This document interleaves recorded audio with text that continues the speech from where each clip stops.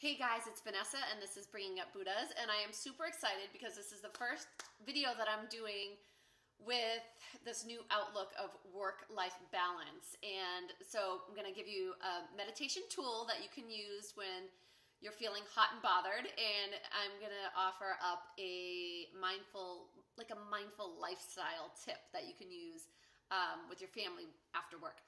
So, and I'm going to use my own life as an example because I came home from work last night feeling pretty worked up. I was fiery, right? And so when my kids got home from school, I was having a hard time tuning into them. I couldn't hear what they were saying because I had voices in my head that were working overtime.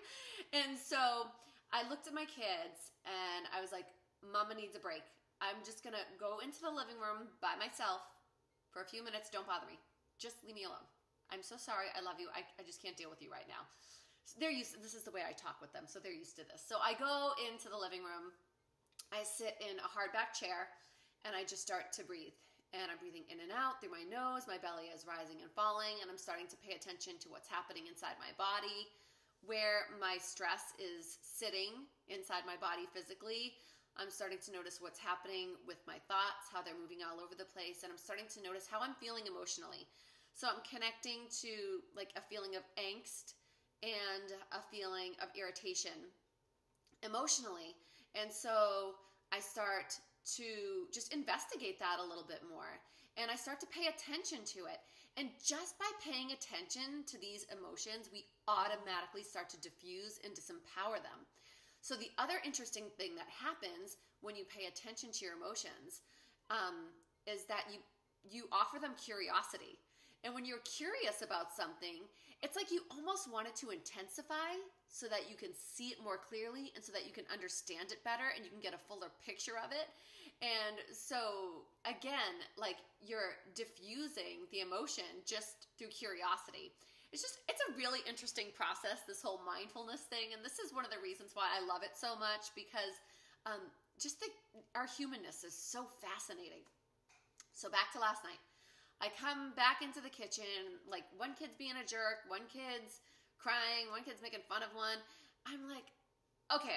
Like my first inclination, again, is to turn on the television because I can't deal with them. I want to turn them off. I want to get them out of my face.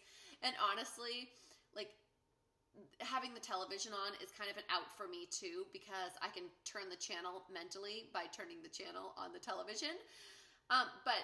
So I use my mindfulness practice once again. So here comes this mindful lifestyle tip.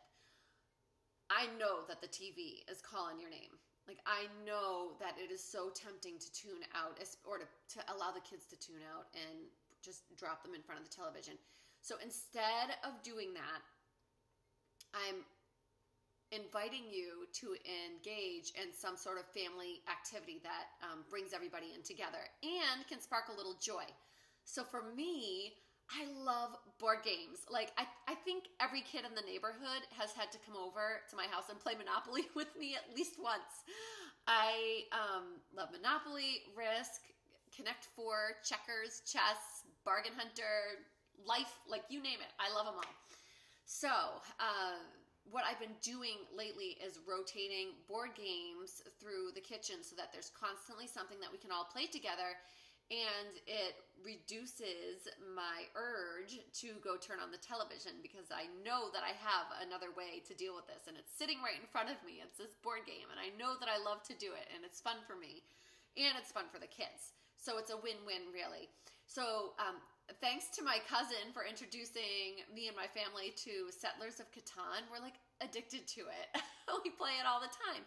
And so this has been a really great buffer for me, and I think for them too. Like come home from work, instead of like engaging in these habitual routine behaviors like turning on the television or getting frustrated with the kids at each other's throats, we start to play this board game together and we have fun and we engage.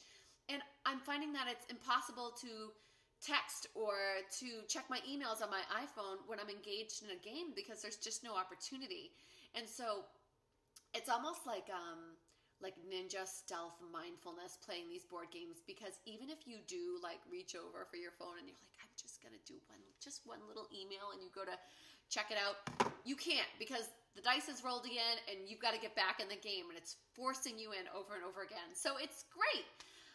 So maybe board games aren't your thing, but I'm sure you have a thing. So you just have to sit down and figure out what your thing is. Maybe it's cooking or gardening or reading books out loud. So just encouraging you to engage these quick and easy techniques as you try to find that better work-life balance and shake off all that angsty, yucky stuff when you get home. Okay, peace out.